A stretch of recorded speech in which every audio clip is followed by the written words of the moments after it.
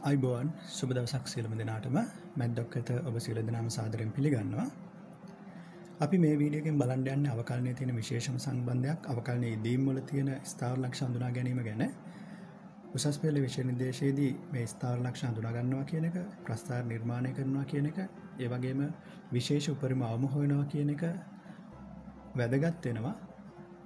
මේ අවකලනයේ යෙදීම් පාවිච්චි කරන හැටි, භාවිතා කරන හැටි අධ්‍යයනය කරන එක. දැන් ඉස්සෙල්ලාම පළවෙනිටම බලමු ස්ථාවර ලක්ෂයක් කියන්නේ මොකක්ද කියන එක. අපිට ස්ථාවර ලක්ෂ ප්‍රධාන විදිහට ආකාර දෙකකින් තියෙනවා. පළවෙනි ආකාරය තමයි හැරුම් ලක්ෂ කියන එක. ඒ කියන්නේ මේ වගේ ලක්ෂයකින් හැරෙනවා. මේ ලක්ෂයෙන් මේක හැරෙනවා. මේ දෙක අපි පොදුවේ කියනවා හැරුම් ලක්ෂ.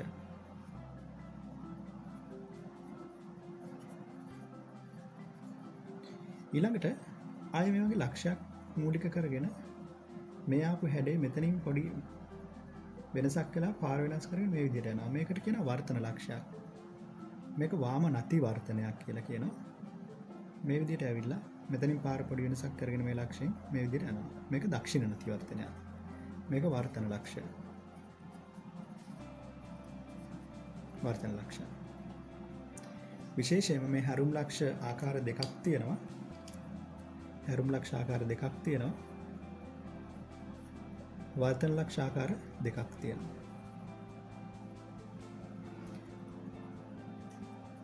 හැරුම් ලක්ෂවල මේ පළවෙනි ආකාරය තමයි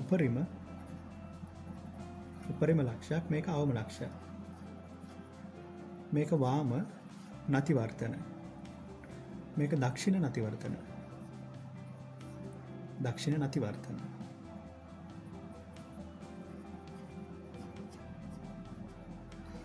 මේ තමයි ස්ථාවර ලක්ෂ කියන එක. මේ හැම ස්ථාවර ලක්ෂයකම තියෙන විශේෂය තමයි මේ ස්ථාවර ලක්ෂයකදී ඔයාලා ස්පර්ශකයන් නිර්මාණය කළ ශ්‍රිතයට ඒ ස්පර්ශකය x අක්ෂයට සමාන්තර වෙනවා. x අක්ෂයට සමාන්තරයි. මේ තියෙන x අක්ෂයක් කියලා හිතන්න. x අක්ෂයට සමාන්තරයි. ඒතකොට x අක්ෂයට සමාන්තර ස්පර්ශකයක අනුක්‍රමණය කියන එක විශේෂයෙන්ම බිඳුවයි මේක තමයි වැදගත් සම්බන්ධතාවය. එතකොට අනුක්‍රමණය කියන එක අපේ නිරූපණය කරනවා පළවෙනි අවකලන සංගුණකෙන් dy බෙදීම dx කියන එකෙන්. එහෙනම් dy බෙදීම dx බිඳුවයි. එතකොට ඔයාලට ස්ථාවර ලක්ෂයක් අඳුර ගන්න මේ අවකලනය පාවිච්චි කරන්න පුළුවන්. අපි පළවෙනිටම බලමු කොහොමද දීලා තියෙන ශ්‍රිතයක ස්ථාවර ලක්ෂයක් අඳුර ගන්න කියන එක. මේකේ ප්‍රධාන පියවර මේ විදිහට අනුගමනය කරන්න පුළුවන්. පළවෙනි පියවර dy බෙදීම dx සෙවීම. දෙවෙනි පියවර dy බෙදීම dx සාධක කැඩීම. සාධක සෙවීම. තුන්වෙනි පියවර dy බෙදීම dx සමානයි බිඳුව විසඳීම. මෙන්න මෙතනින් හැදෙන x අගයන් වලට කියන ස්ථාවර අගයන් කියලා. හතරවෙනි පියවර තමයි ස්ථාවර අගයන් ශ්‍රිතයට ආදේශ කරලා y අගයන් ගන්නවා. ඒ කියන්නේ ස්ථාවර ලක්ෂ්‍ය අඳුර ගන්න පුළුවන්.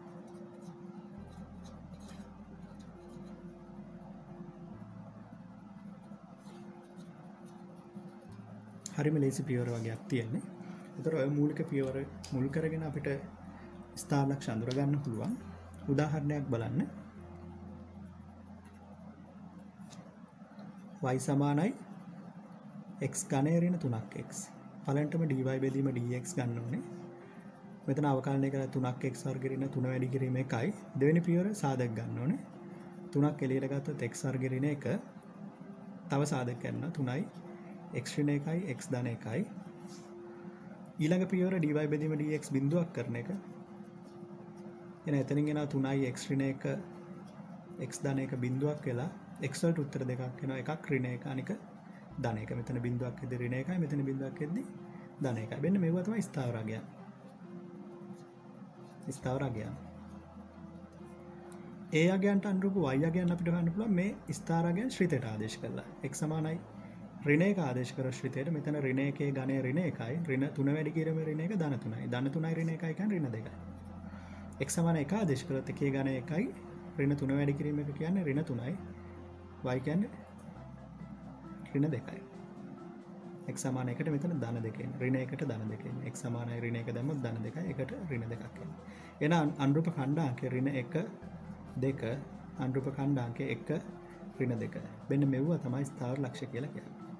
ස්ථාවර ලක්ෂය. එතකොට ඔන්න ඔය ලක්ෂය අපිට හැරුම් ලක්ෂයක්ද වර්තන ලක්ෂයක්ද අඳුරගන්න කියන එක අපි ඉස්සරහට බලමු.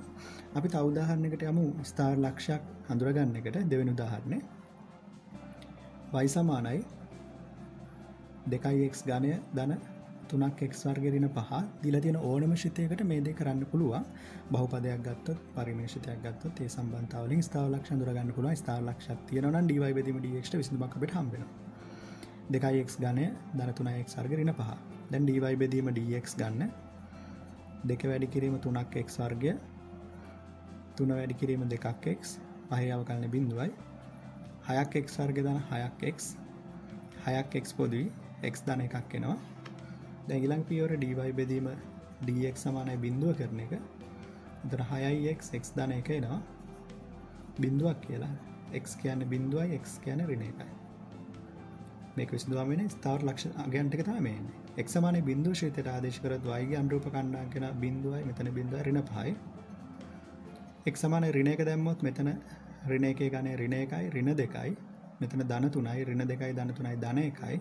ධන 1 ඍණ 5 කියන්නේ ඍණ 4යි. එන අනුරූප කණ්ඩායමේ බිඳුව ඍණ 5 ලක්ෂය එනවා. අනිත් එක ඍණ 1 ඍණ 4 ලක්ෂය. මේ තමයි ස්ථාවර ලක්ෂය. අපි තවත් උදාහරණයක් බලමු.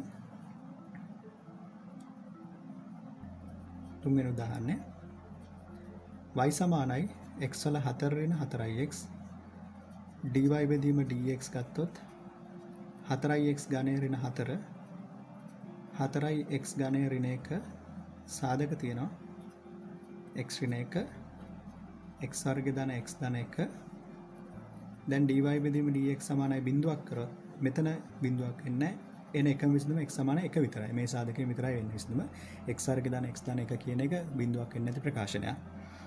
x සමාන 1 වෙනකොට ඒකට අනුරූප y යගේ මේ ශ්‍රේතයට ආදේශ කරලා ගන්න පුළුවන්. 1 දැම්මොත් 1 4 1යි ඍණ 4 1 ඍණ 4 කියන්නේ ඍණ 3යි.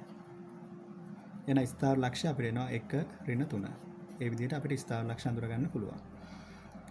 ස්ථාවර ලක්ෂ අඳුර ගන්න එතකොට කරන මූලික පියවර තමයි පළවෙනිටම දීලා තියෙන ශ්‍රිතය පළමු අවකලන සංගුණකය ගන්නවා. ඒ කියන්නේ dy බෙදීම dx වෙනවා. දෙවෙනි පියවර තමයි ඒක සාධක ගන්න. මොකද සුළු කරන්න ලේසි වෙන්න.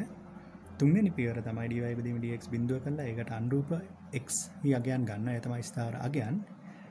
ඒ අපෝ x අගයන් ටික ශ්‍රිතයට ආදේශ කළ y අගයන් ටික ගත්තාම ස්ථාවර ලක්ෂ අපිට හම්බෙලා ඉවරයි. ওই විදිහට තමයි ස්ථාවර ලක්ෂ අපි ගන්නෙ. ඊළඟ වීඩියෝ එකකින් අපි බලමු මේ ස්ථාවර ලක්ෂයක් උපරිමයක් වෙන්නේ කොහොමද? අවමයක් වෙන්නේ කොහොමද? ඒක වාමන අතිවර්තනයක්ද දක්ෂණ අතිවර්තනයක්ද කියන එක අඳුරගන්නේ කොහොමද කියන එක dy බෙදීම dx වෙන ලකුණ පාවිච්චි කරලා. අපිත් එක්ක රැඳී සිටින ස්තුතියි MathDOC.